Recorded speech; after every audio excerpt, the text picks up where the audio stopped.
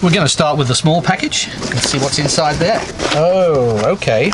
This tells me that one of the packages contains the new Mavic Pro drone that we've ordered, because these are spare propeller blades for the drone.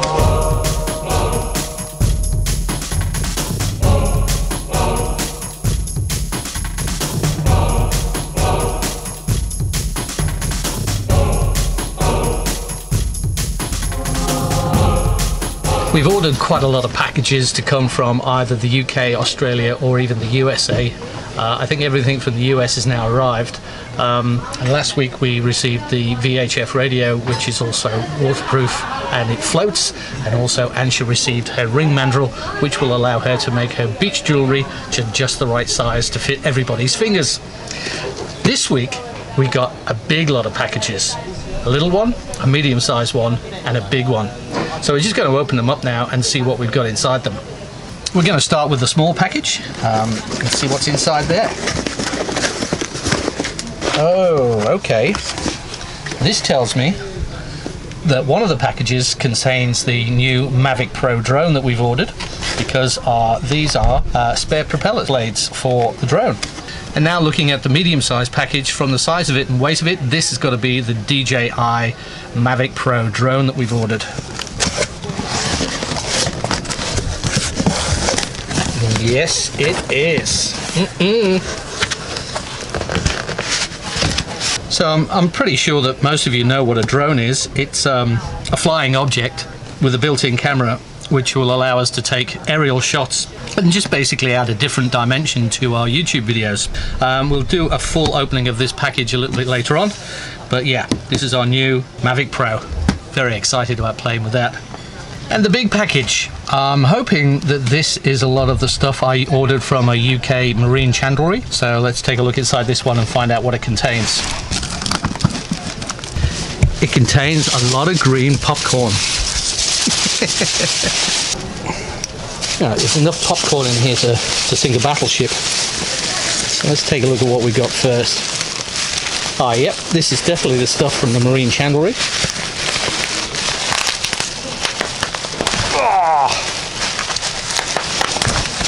Have a lot of fun popping that big stuff later. Lots of big poppers.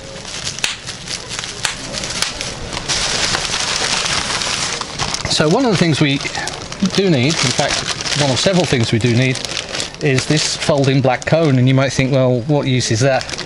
Well, when we're actually under sail but not getting enough wind, we need to turn the engine on. And then when you've got your sails up and your engine on, it's called motor sailing. And you have to display this black cone just forward of the mast to let other boats know that you are actually motor sailing. So that is kind of a legal requirement and also a safety requirement. On the other side of the coin, you need one of these black circles that you put up when you're at anchor, and this lets other vessels know that you're at anchor and therefore you can't move out of their way, they've got to move out of your way. Oh yeah. These are floating walkie-talkies with a 12-kilometer radius over a sort of straight line flat surface. The reason we got these was when we're scoping out anchorage positions, we don't want to bring the yacht in, so we'll send the dinghy out with either Ansha or myself on it, and this way we can communicate with each other and let each other know, you know, where to bring the boat or where to stay away from. So really good that we've got those as well as our regular VHF radio stuff.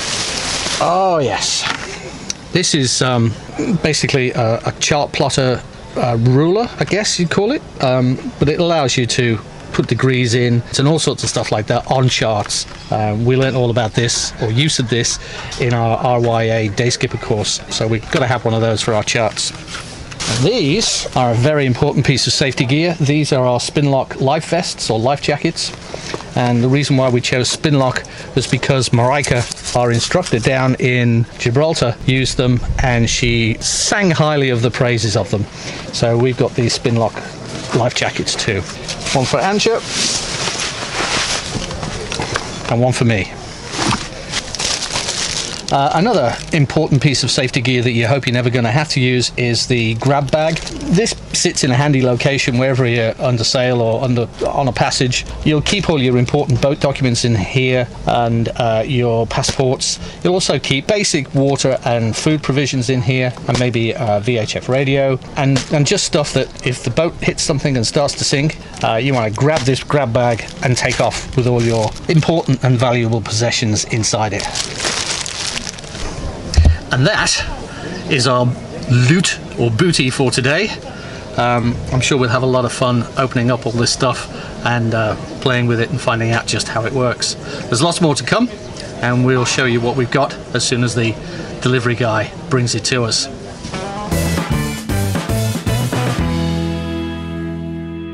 I think that is the sound of our chariot arriving. Well, it's not really a chariot, it's more of a dinghy and an outboard, but it's got to get us from A to B, so let's go and take a look at it, hey?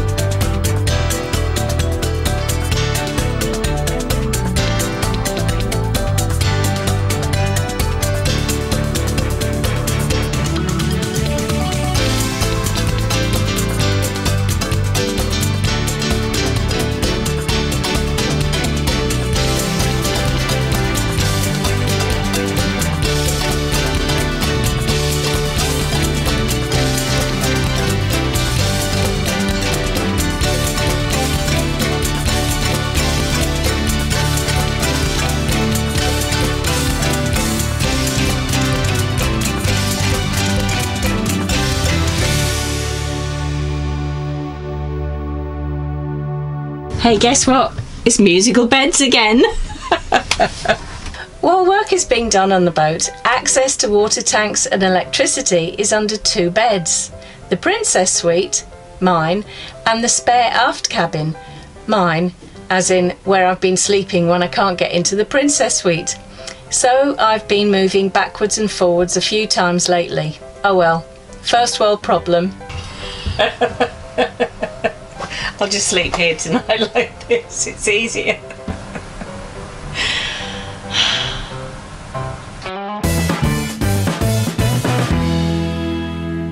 Little bit of a change of scenery. Right now we're just waiting to be hauled out, ready for our anti-fouling and replacement of several of the through hulls.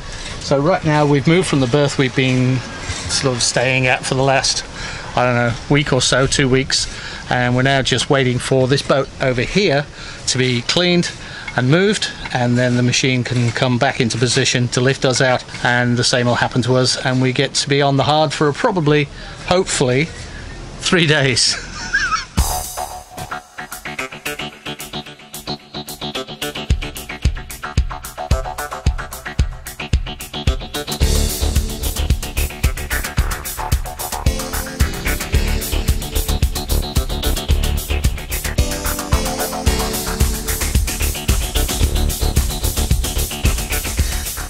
It's always nerve-wracking when they bring the boat up on the hard, but she's been in good hands. Now she's got to have her bottom cleaned.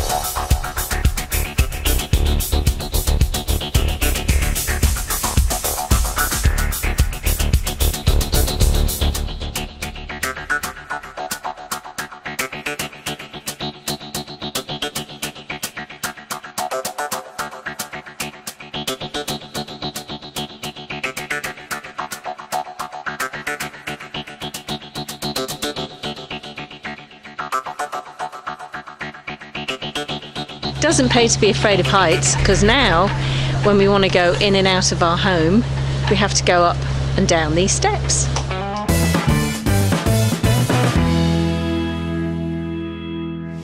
It's the morning of our first day on the hard, and you can probably hear in the background a very loud humming vibration noise.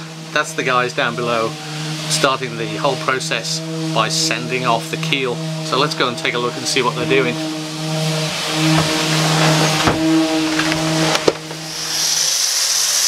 There's Fernando. He gets the dirty jobs.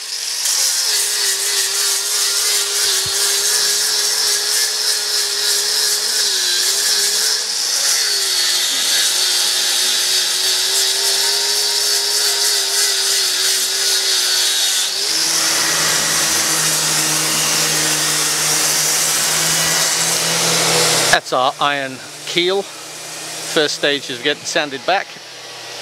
Obviously quite a lot of work to do there before it's ready for anti-fouling.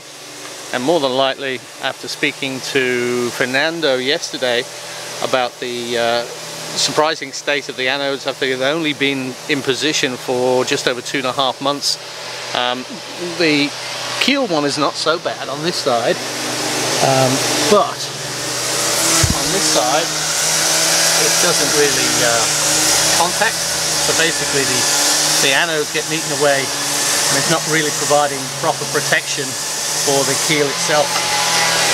And also here on the prop shaft, this one here again is very worn away from what it was just 2.5 months ago. And again, Fernando said that really what needs to be done is this needs to be taken right back until it's super shiny, and then a brand new anode attached really tightly onto the shiny surface so it makes a really good electrical connection. So no doubt the anodes will be replaced once everything's been sanded back.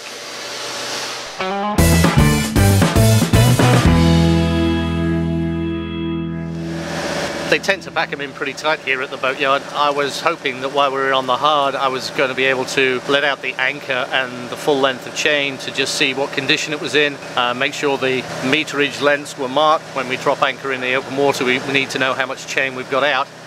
But unfortunately Paco, who's the guy who operates this big machine, he's parked us right up to the one in front of us and there's just literally no room to drop the anchor. And then we've got this big, looks like a Beneteau coming in behind us. And again, fairly close parking situation.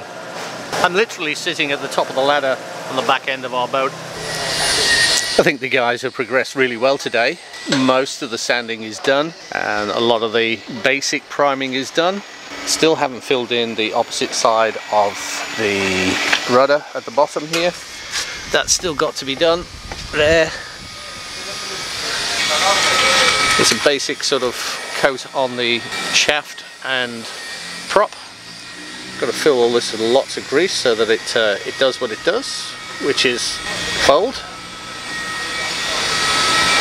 The keel itself is still in preparation.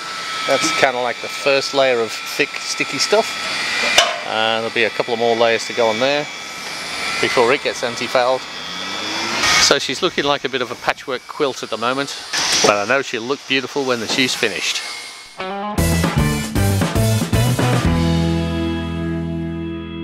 I've got photos on my phone that I want to upload onto my website because this week's blog has got lots of photos that need to be uploaded. Where we are at the moment on the hard, we're miles away from the marina, which is over there, which is where we get our free Wi-Fi signal from.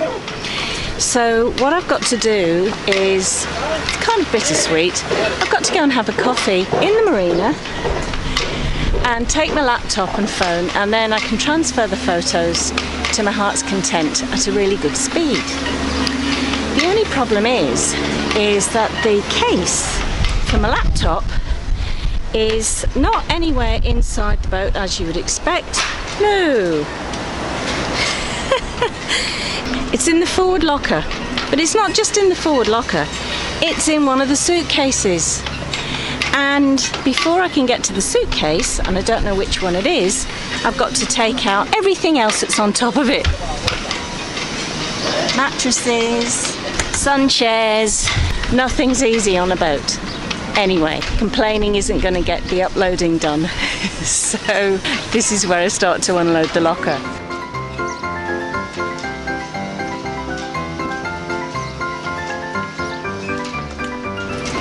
This one.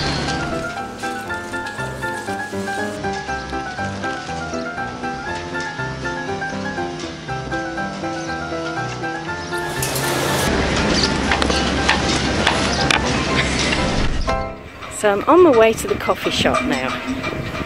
Looking forward to having a nice cortado or cappuccino or something and getting my photos uploaded. It looks like a good place. Isn't this a great environment to have a coffee and do some work? Got my laptop, got free Wi-Fi. Ooh, and a cappuccino, gracias. That looks awesome. All right, let's start working. Back to the boat. Hello.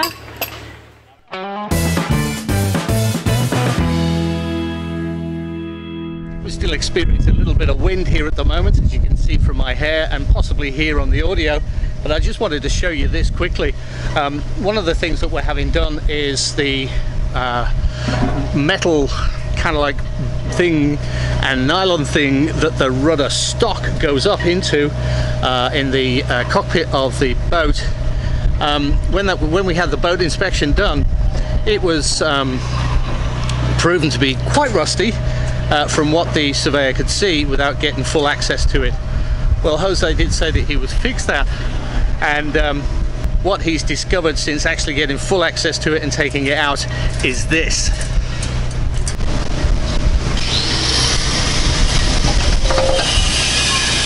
Now the reason why this is so rusted is because where the emergency tiller hatch opens up just above it, it was leaking and letting salt water in, and over the 23 years of the boat's life, the salt water has done this to the metal, and that is meant to be a round hole. Jose has had this new stainless steel one manufactured with a new one of these from Jingle, and this is what the new one looks like. As you can see, a heck of a lot of difference there, and once again it's another thing that I'm so glad that's been found while we're here in the marina and out on the hard, rather than finding out the hard way when all of a sudden our rudder fails and we're a few thousand miles away from land.